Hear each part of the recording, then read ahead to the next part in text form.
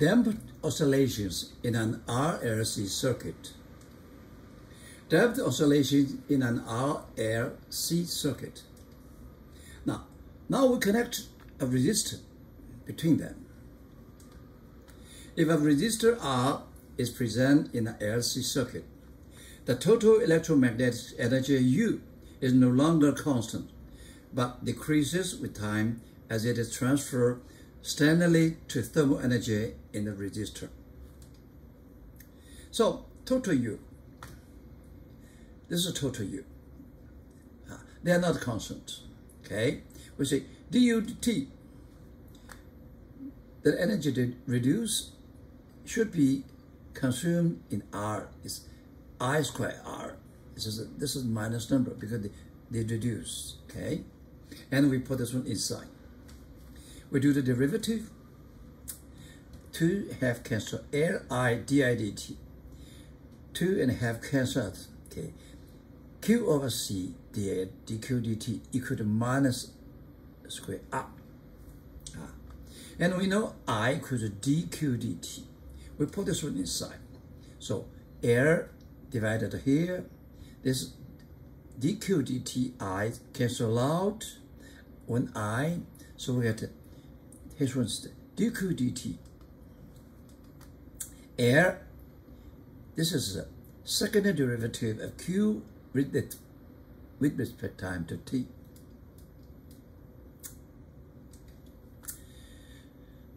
dq dt equal to I. So you put i's here, and this one's I. We can cancel one I on both sides. We get di dt equals L second derivative of Q with respect to time T. Plus, you see this R moved here. R I dq dt plus cancel this Q over C equal to 0. What is this?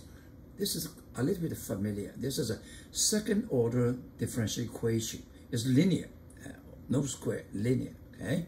And we got to solve this differential equation, get the answer. You may not get into this subject in mathematics than I do in my way. We know that first we assume the solution, Q. Without this resistance, it is sine cosine. With this resistance, we know that the Q is deteriorate with time T. We assume we have this term, E minus AT. And the T is 0, this is 1, that's beginning. When a T goes into infinity, this is 0, as we expect. Q will be 0, okay? This A, I don't know. I can find it out, okay? So here we have Q E minus AT cosine omega C. Phi and Q are two constants. That depends on the initial condition. Q or dq dt is I. Now, we do the derivative, dq dt. You have two terms. The first term you have minus A E minus AQ cosine.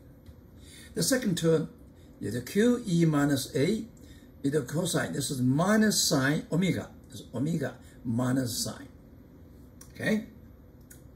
And then this is dq dt. We don't do it again. The second derivative with respect to time t. We do this two terms. Okay? The first term is you have minus again. So Q minus positive. QA squared cosine. Second is you have cosine, you have a minus sine omega. Minus positive. Sine omega. Omega, you have omega. Right? Yeah. And look at this one.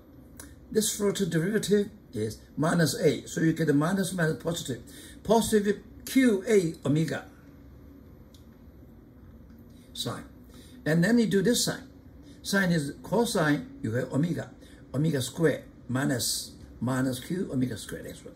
So you have this four term. Now what do you do? We try to go this way. We multiply 1 over C to Q. Look at this one. We multiply I to dq dt. We get this one. Okay, two terms. And we multiply L to dt. It is 4 terms. And we then put them together. This air, the second derivative of q respect to time t, plus r, first derivative dq dt, plus q over c, this is equal to 0. Now, this must be 0. We see a lot of cosine sine, and we get the cosine together, sine together. I'm not going to do it. Let's see this one.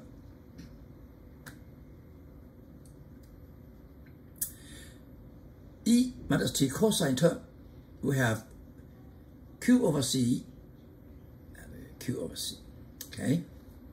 And the cosine, this one, we have minus RQA, minus QRA. This cosine, okay? We have LQA square cosine.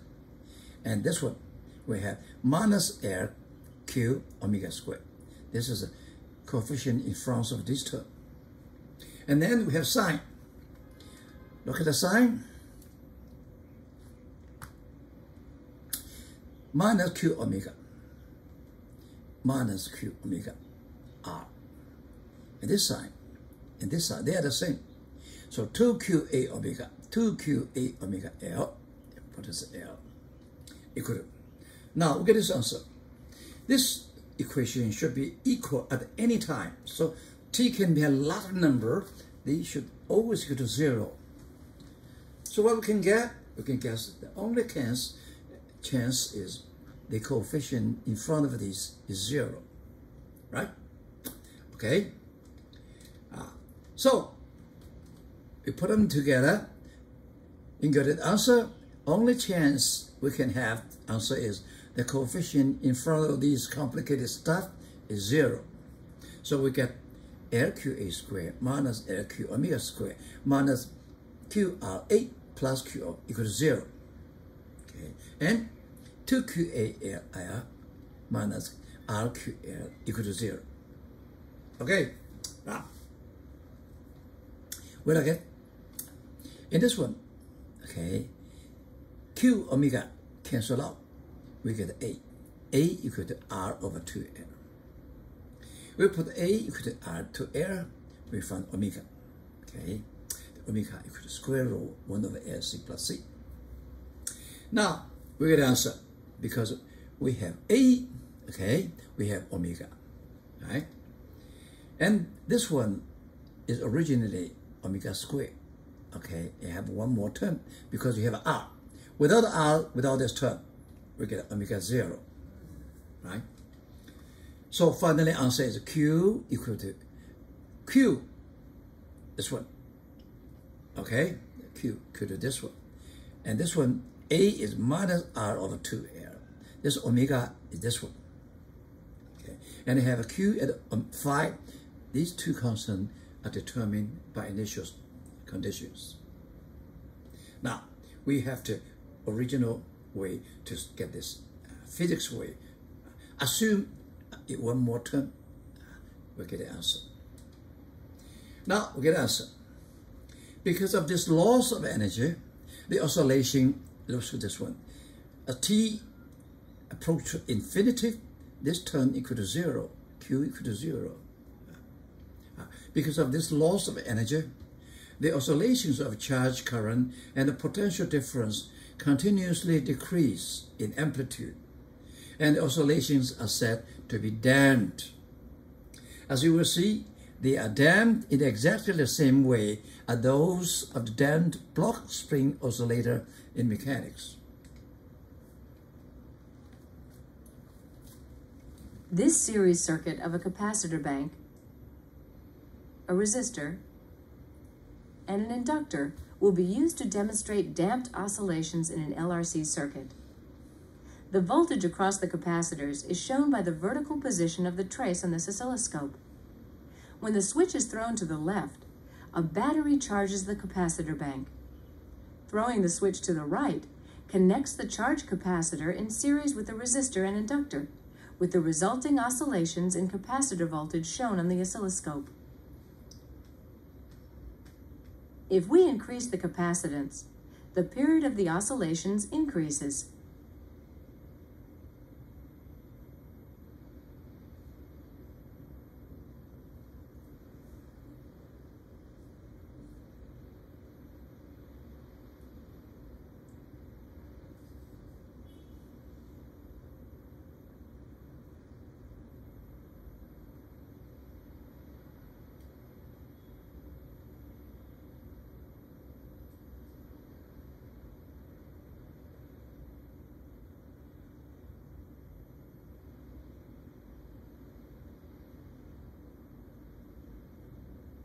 What will happen to the oscillations if we increase the resistance in the circuit?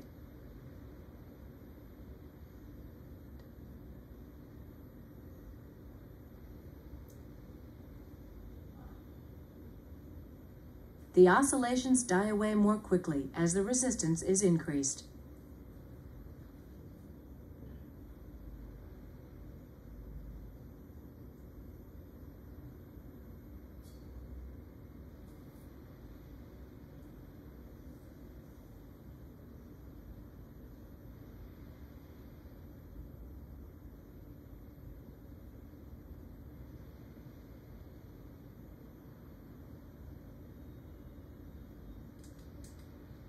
Sample.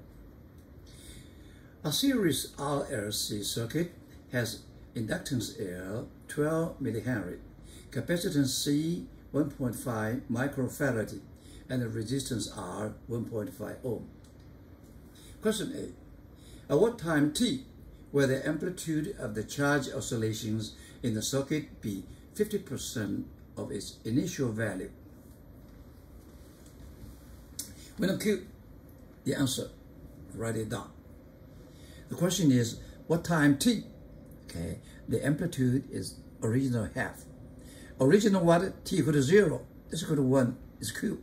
In other words, what time the amplitude is half Q. Okay? In other words, this is equal to half. We take the log, we can get the t. This is minus c log half, cancel out, so this t equal to log 2 or 2x. See, we put it on the right side, we get an answer.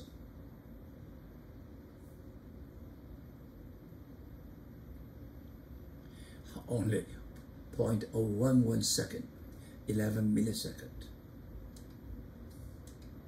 Question B. How many oscillations are completed within this time? We have time. Once we know the period, we can find this answer, right? Okay, what is the period? Let's just see. First, we find omega. In this case, we put number I, put R, we find R over 2R is much smaller than 1 over RC squared. Okay, so we drop this one. This is physics. Approximately, it's okay. So the omega 0 is equal to 1 over RC. We put the R, we put the C, we get omega. Okay. Once you get omega, we get the time t. Omega t equal to 2 pi. So t equal to 2 pi over omega. We get the t. Once we get the t, we know how many cycles, because we already find that this t is 30 and this t is 13. In 13 circle, it drops to half.